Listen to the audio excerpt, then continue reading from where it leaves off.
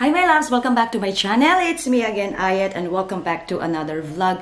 Today, ako ay nakapang-workout, my loves. Kasi naisipan kong mag-workout today, wala akong gagawin. My loves, bago ako nakapag-isip na mag-workout, napaka-tagal bago ko naisipan ito dahil, my loves, sobrang tamad na akong mag-workout.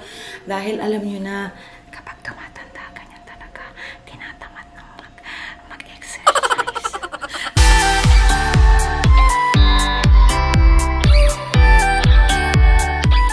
Dati, alam nyo ba, napakasipag ko mag-exercise. Kasi dati, nakatira ako sa condo. Tapos, pagbaba ko, may gym na dun. So, you know, parang nakaka-motivate naman kapag ka may gym sa baba, pupunta ka na lang sa baba, tapos mag-gym ka and ganyan. Pero ngayon, my loves, medyo tamad na ako. So, 1 month na since na nag-start ako nitong low carb and intermittent fasting nga. So, nag-lose na ako ng weight from 56 ba? 56.7 or 57.6. Basta gano'n, nakalimutan ko na.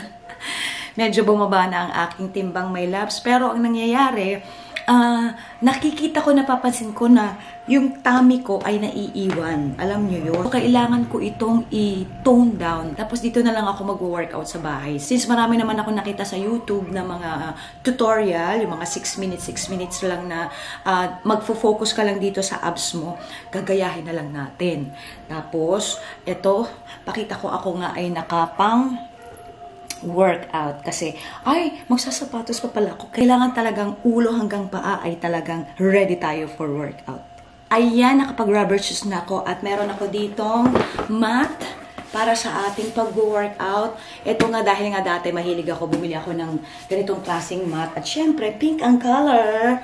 Tapos dati rin bumili ako nito. Nakalagay na nga to sa aking cabinet dahil hindi ko na nga nagagamit. This one is electronic figure trimmer. Ayan. Parang nabili ko pa to sa Indonesia. Parang ganon. Hindi ko alam kung sa Indonesia o sa ano. Kasi, ayan yung sulat niya. Ay, parang sa Korea yata. Hindi ko alam kung sa Korea, sa Japan. Kasi, ayan, oh.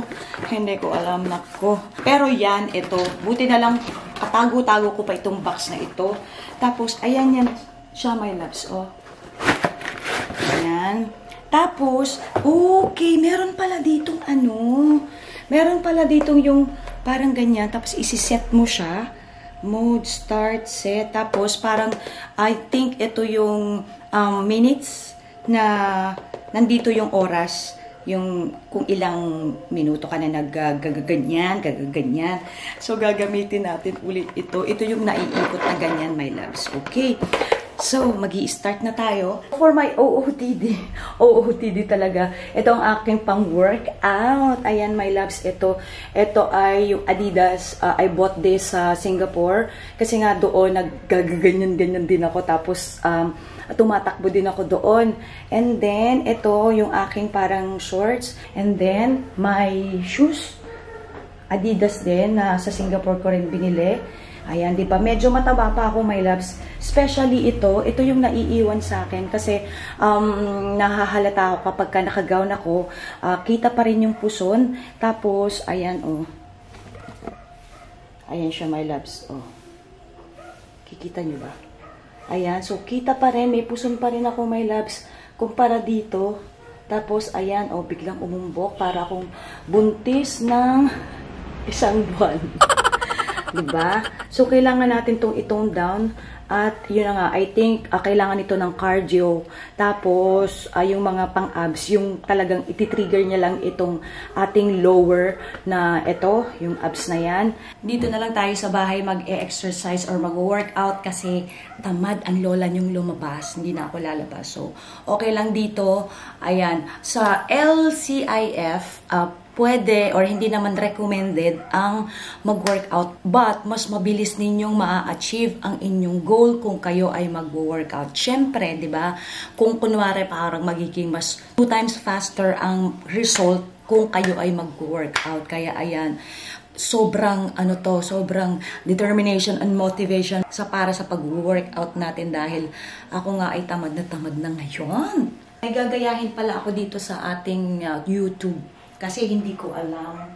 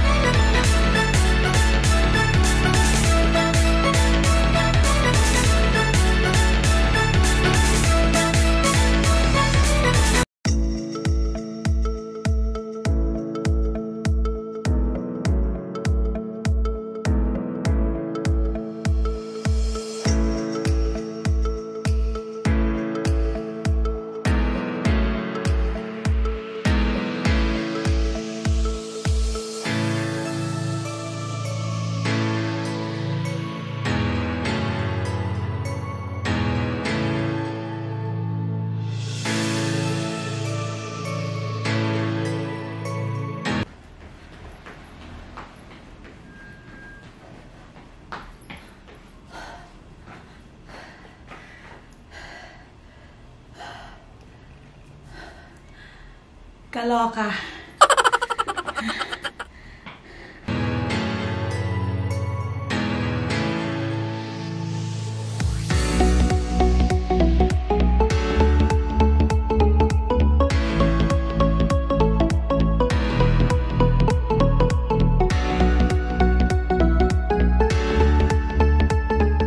First time ko uling magpa-planking, my loves. It's been a long time na nag-planking ako.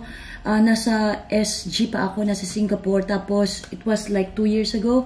So, itatry kong mag-planking ng, I don't know, magta-timer na lang ako para malaman ko kung hanggang ilang seconds ang kaya ko. Normally, 1 minute, pwede na. Pero, yung 1 minute na yun, my loves, napakahirap nun at napakatagal nun. Akala nyo yung 1 minute napakadali for planking, pero hindi. Alam niyo yun. So, itatry natin. So, let's do this. Tingnan natin kung kakayanin ko ang 1 minute. Go.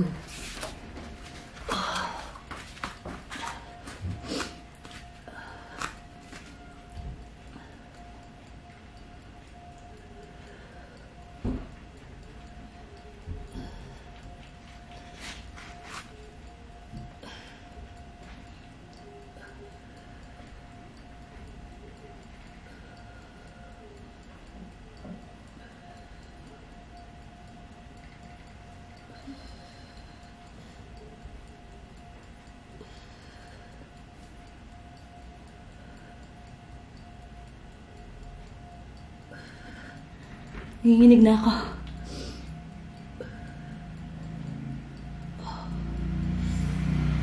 Come on.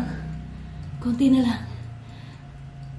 9, 8, 7, 6, 5, 4, 3, 2, 1. Yes! Whoa! Close. Whew.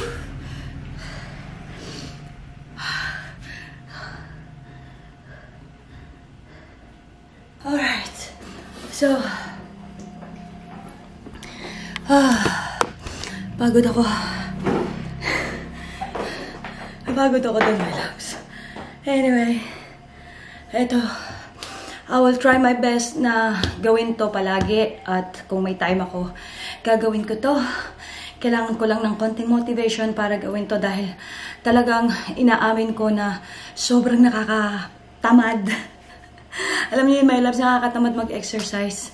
Pero dahil nga gusto kong ma-firm at ma-tone down itong aking belly kasi nga naiiwan siya. So, I'll do my best to do it. Yung ginawa ko kanina, iba-iba lang. Nanonood lang ako sa YouTube. Yung kanina yung ginawa ko yung parang standing lang. Tapos, yung last one, konti lang yung nakahiga. Parang marami pa akong gagawin na yung nakahiga, yung mga ganyan. Magagaganyan ako. Pwede rin naman sa upuan. I will try it again. So, ayun. Kung may time din kayong mag-exercise, gawin nyo, my loves, para madali nating ma-achieve yung ating gustong goal. At syempre, ma-firm or matone down yung ating mga nakalawlaw na, you know, balat dito, tapos sa belly, especially sa belly, dahil talagang naiiwan siya. Ayun, my loves. So, sa mga nahihikayat ko na mag-low carb and intermittent fasting, sabi ko nga, my loves, ito ay hindi lang sa pagpapasexy, kundi maging healthier din ang inyong lifestyle. Dahil para iwas din kayo sa sakit, sa diabetes, cholesterol, at yung heart attack, yung mga ganon. Dahil nga sa carbs at saka sa sweets, alam niyo yun, prone ang mga tao sa mga ganyang klaseng sakit. So, yan, my loves. Ito lang yung aking pag-exercise today. At sana ay, kahit pa paano ay ma-encourage ko kayong mag-workout ng kaunti. I'll try my best to do this pag may time ako. Thank you, my loves, for watching. Bye-bye.